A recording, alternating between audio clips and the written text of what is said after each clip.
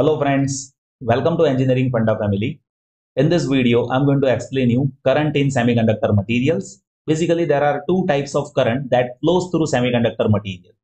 One is drift current and second is diffusion current. To understand that, let me show you how many things that I'm going to cover in this video. So first, I'll explain you what is the meaning of drift velocity. After that, I'll explain you one practical situation in which I'll explain you how semiconductor material will react when we place this semiconductor material under external electric field. And based on this, I'll derive drift current. At first look, you might be observing this derivation is a bit complex, but let me give you one guarantee. After watching this video, you can easily understand this derivation, right? After drift current, I'll explain you diffusion current in semiconductor material.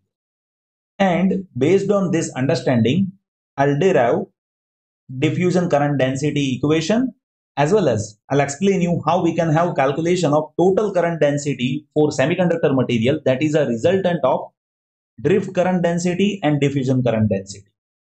So let us try to understand first what is the meaning of drift velocity. So here, to understand drift velocity, I'll consider one practical situation.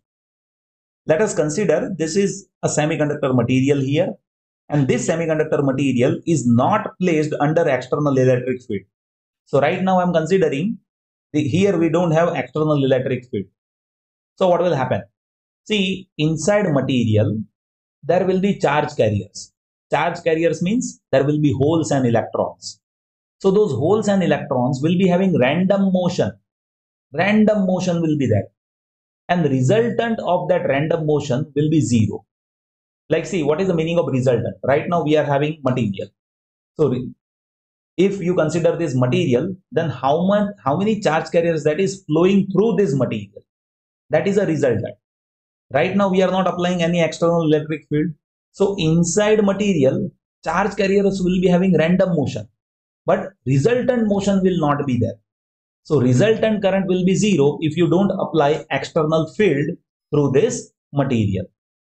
Now, if you observe here, I am considering one charge carrier over here for simplicity. Here we are having one hole. Now, without electric field, if you observe by this black color, this hole is moving like this. This hole is moving like this, right? But what will happen as if you apply electric field? If you apply electric field, then you see now trajectory of this hole that will get shifted towards this side, right? So this much shifting that is happening due to external electric field. So obviously to all the charge carriers inside material there will be shifting. That shifting will leads to drift current, and this shifting is happening as per drift velocity. So here, see, this drift velocity is what? Drift velocity is a velocity of charge carrier due to external electric field. See, this external electric field that is shifting this charge towards this side. Normally, without electric field, trajectory would be like this. But with electric field, that trajectory that is changing, and now you see this much shift is happening, and this shift is associated with drift velocity. And this drift velocity is happening due to external electric field, right? So always remember, when you calculate drift velocity, that is always related to external electric field. And here this drift velocity calculation, that is as per mobility into electric field. So drift velocity is how much? Mobility of charge carrier into electric field, right? So that is how drift velocity that we can calculate. So here you can observe this black color, that is random motion without external electric field. But once you apply electric field, then this random motion will be shifted over this side. So that is with electric field. So drift velocity that is happening because of external electric field, that is mobility into electric field. Now let us try to understand second situation, in which what will happen when you place material under electric field. So for that, what I am doing is I am considering this material in which you can observe these are holes, right? And these are electrons. You can observe. Now see what will happen. When you place this material inside electric field, and electric field is happening in this direction. How? You see this battery that is having positive terminal over here and negative terminal over here. So obviously electric field will emerge from positive terminal and it will get enclosed towards negative terminal. So this electric field is happening in this direction. So because of this electric field, these holes will be experiencing force in this direction, and electrons will be having attractive force, right? So positive terminal that will attract electrons and positive terminal will repel hole, right? So as per this electric field, holes will be moving in this direction and electrons will be moving in this direction, right? Why? The reason is these charge carriers are experiencing force. How much force that those charge carriers will experience? Force will be as per Q into E. I think you might have studied that in 11-12 standard even, right? As per Coulomb's law, force is Q into E. So here Q is charge of this charge carrier and E is electric field. Holes will be experiencing force in this direction and electrons will be experiencing force in this direction, right? And because of this electric field, there will be flow of current. Now if you observe, see flow of current that is happening in this direction. Flow of current that is happening in this direction, right? So flow of current that is there in the direction of holes movement, and it is there in opposite direction of electrons flow. So always remember, conventional current flow that will happen in opposite direction to the direction of electron, right? So if electron is moving in this direction, current will flow in this direction. So holes and current's direction that will be same, and electrons that will move in opposite direction to the direction of conventional current, right? So now you have understood what this charge, holes and electrons that is moving because of external electric field. Holes will move in the direction of electric field and electrons will move in opposite direction to the direction of electric field, right? And see, because of this movement, you will be having drift current. So I have explained you what is drift velocity. It is mobility into electric field. Now let us try to understand what is drift current. So you see, drift current, that is current associated due to motion of charge carrier by applying external electric field, and that will be I is equals to NEA VD, where N is concentration of charge carriers, E is value of charge for charge carrier. For electron and hole, it is 1.6 into 10 to the power minus 19 coulomb. But remember, electron is having polarity which is negative and holes is having polarity which is positive. But here we are considering direction, so there is no need of that polarity placing in formula, right? So I is NEAVD, where VD is drift velocity, A is cross-sectional area of material. Now if you divide this area with this current, then you will be having current density. Current density is current per cross-sectional area. So J is I by A, that is NEVD. And VD that I have explained you, mobility into electric field. So current density, that is NE mu E, right?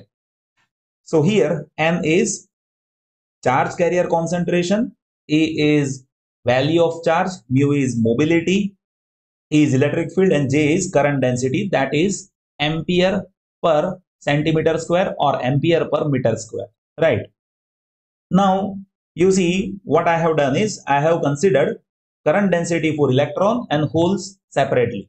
So for electrons it will be Jn, where N is concentration of electrons, Q is charge of electron, mu N is mobility of electron, and E, that is as per this only. And Jp, that is PQ mu Pe, where P is concentration of holes, Q is charge of hole, mu P is mobility of hole, and E is electric field which we apply external, right? So here you can say total current density, that is current density due to electron and current density due to hole. That addition will be total electric field. Here if you take Q and E common, then you see N mu N plus P mu P into QE. That is what you will be having. And you should know current density, that is conductivity of material into electric field. Current density J is conductivity into electric field. So you can have this conductivity in terms of mobility and concentration as well. So you can have another formula for conductivity calculation, that will be sigma is equals to mu n plus P mu P into charge, right? So that is how you can have conductivity.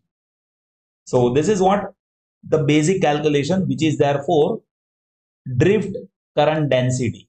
This is what we have calculated for drift current density, and drift current density that we calculate for external electric field applied to semiconductor material. Now second situation that I'm going to explain you, that is diffusion current. See, diffusion current that is not happening due to external electric field. Diffusion current that happens because of difference in concentration in material. Now what is that? If you observe here, you see this is material. Now this is p-type semiconductor material. So obviously with p-type semiconductor material, what are the charge carriers? Holes. So here with p-type semiconductor material, what I have shown is over here, if you observe, concentration of charge carrier that is higher, and as you go in this direction, concentration of charge carrier that is decreasing. So diffusion current that happens because of concentration gradient in material, concentration gradient of charge in material. So here you see concentration of charge that is higher over here, right? That is higher over here, and as you go in this direction, it is getting lower. So diffusion current that will flow in this direction.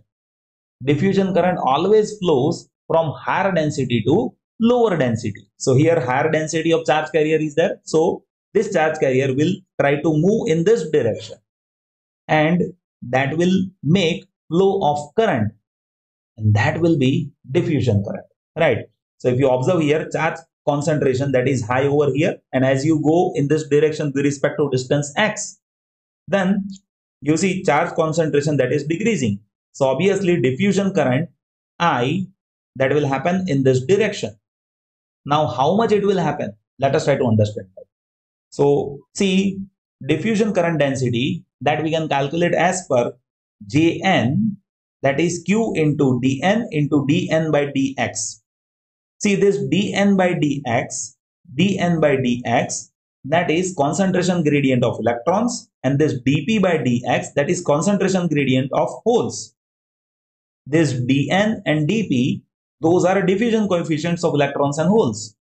So diffusion current density due to electrons, that will be Jn, that is Q into dn by dx. And diffusion current density due to holes, that is minus Q into dp by dx. Now you might be thinking like, why I have placed minus over here? My dear students, see, when you talk about charge polarity of hole, then that is opposite compared to electrons.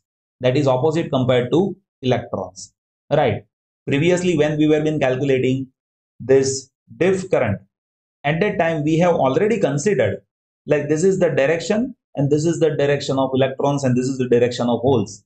But here with diffusion current, you don't have assumption of direction of holes and electrons movement.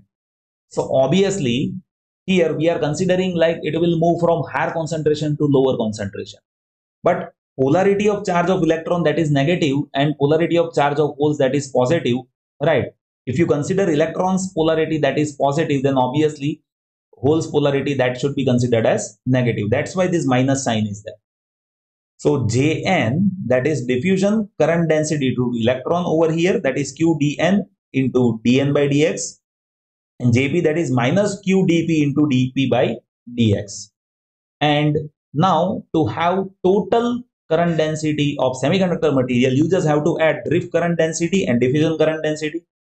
Drift current density that I have calculated just before few minutes, that is nq mu n E, and this diffusion current density of electron, that is qdn into dn by dx. So you can have n type semiconductor material total current density, and for p type semiconductor total current density, that will be pq mu pe minus q dp into dp by dx, right?